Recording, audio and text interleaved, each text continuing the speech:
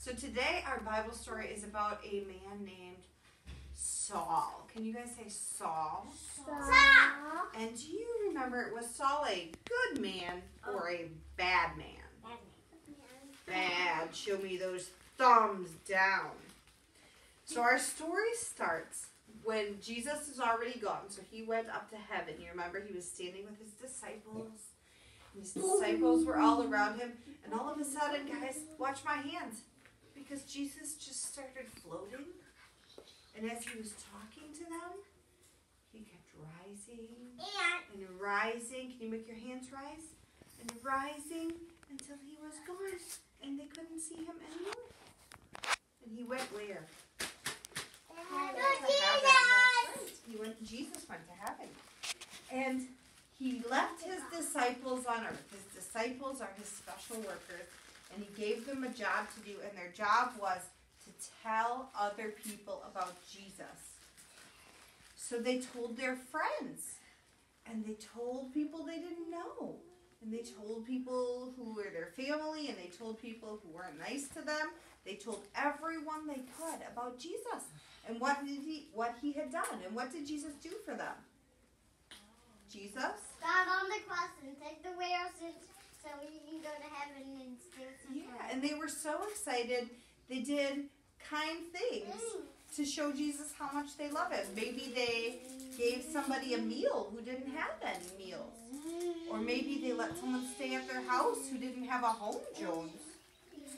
And they told many people, and Jones, this is the most important part. They said, Jesus loves you.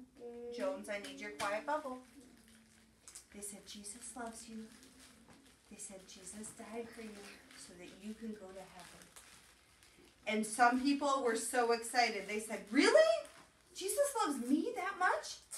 And then they told them about baptism. And what is baptism? What do they put on your head? Water. Water. And you say God's word, and you say in the name of the Father, and of the Son, and of the Holy Spirit. But in those days, they took people, and they dunked them in a river. So they said, in the name of the Father, and the Son, and the Holy Spirit. You're a believer. Jesus loves you. I found the one with Saul. We're talking about the one with Saul. But here's where Saul comes in. Saul was a bad man, right? No, he was not. He was. He did not like Christians. He hurt Christians. He threw them in prison. And he wanted to catch as many Christians as he could so that they would stop telling people about Jesus. Can you show me, is it a thumbs up or a thumbs down? Thumbs down. Say, boo, Saul. Oh, He made some bad choices. So one day, Saul said, I'm going to go to Damascus. So he got on his walking feet. He walked with me. He said, I'm going to go to Damascus, and we're going to try to catch as many Christians as we can to throw them in jail. Why? And this is where he stopped. What do you think happened next? A catch. Do you remember? Here's my picture. What happened to Saul? What all of a sudden shone from heaven? God. A big, bright, No ball. a big, bright light. That's right. And And God. and Saul was afraid, and he fell on the ground. Can you fall on the ground with me? And he heard a voice that said, Saul! Oh. Saul! Why are you hurting me? And the voice, and Saul said, who are you? I'm scared. Jones, who is it? Who was the voice? God. It was Jesus. And Jesus said, first Saul said, what do you want with me? What do you want me to do? I'm sorry, I'm hurting you. And Jesus told Saul, I want you to go to Damascus. I want you to wait. Please show me your finger. We have to wait. Wait. And I want you to wait for me to tell you what to do. And all of a sudden the light was gone. The voice was gone. And Saul got up. But what couldn't Saul do? still see. He couldn't see. Can you cover your eyes and close your eyes? Can you see anything? No, he couldn't see anything. So his friends had to take him by the hand and they had to lead him to Damascus because he couldn't see. And they led him to Damascus and he stayed with a man called Asher. Do you remember who he stayed with? No, what was his name? It's the same as your middle name. Me. What's your middle name? Asher. Asher. And Hobby. Ananias. He stayed with a man called Ananias. And Hobby. For, count with me. No. 1. Hobby. Hobby, help me count. Miss Ann's talking. I need Hobby quiet. 1, 2, 3 days. 1, 2, 3 days. That's where my butt. And then on the third day, Hobson, our bubble. On the third day, big scales, nasty scales fell off of Paul's eyes. Ew, right? Yeah. And what happened to his eyes then? He could see. It was a miracle. And God told him, I want you And to... he swam in the water. God told him, I want you to be my special helper. I want you to stop hurting my friends. I want you to tell people about Jesus. Yeah, about God, about Jesus. That you have been forgiven of all of your sins and that Jesus died for you so you can go to heaven. Jesus, back into Did Saul listen to God's words? Yeah. Yes, he did. In fact, Saul told so many people that Jesus loves you. Jesus died for you and Jesus wants you to go. Point up. Heaven. That's right. Can you guys do this action rhyme with me? You guys ready? Yeah. First we're going to point to our mouth. I can tell. I can tell. Listen closely. Listen closely. I can tell. I can tell. Jesus loves Jesus loves you and me. you and me. Can you hear me? Can you hear me? I can tell. I can tell. Jesus died Jesus died and rose again. and rose again. What good news! What good news? I can tell. I can tell. Good job. So friends, Saul stopped being mean to people and he helped them.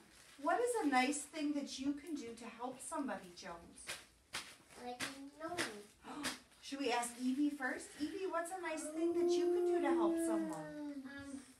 Help them when they get hurt.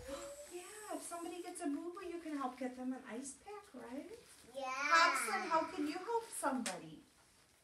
I can be there. You can be their friend, absolutely. James, how can you help somebody? Harrison and Finn, quiet.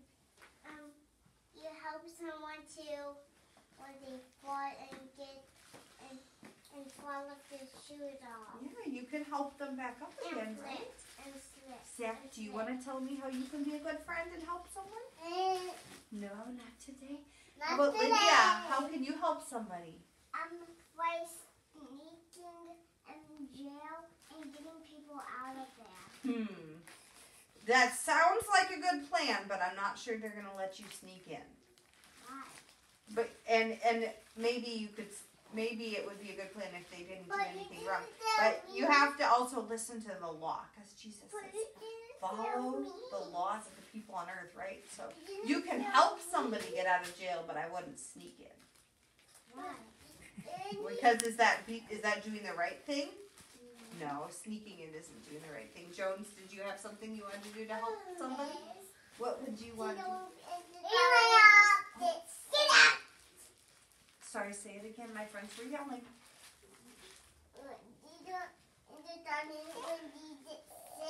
Yeah, you can help them when they get sick. Harrison, what can you do to help somebody?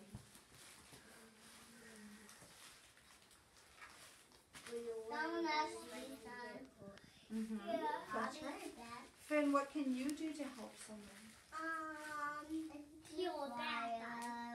Oh, but Jesus says, don't kill.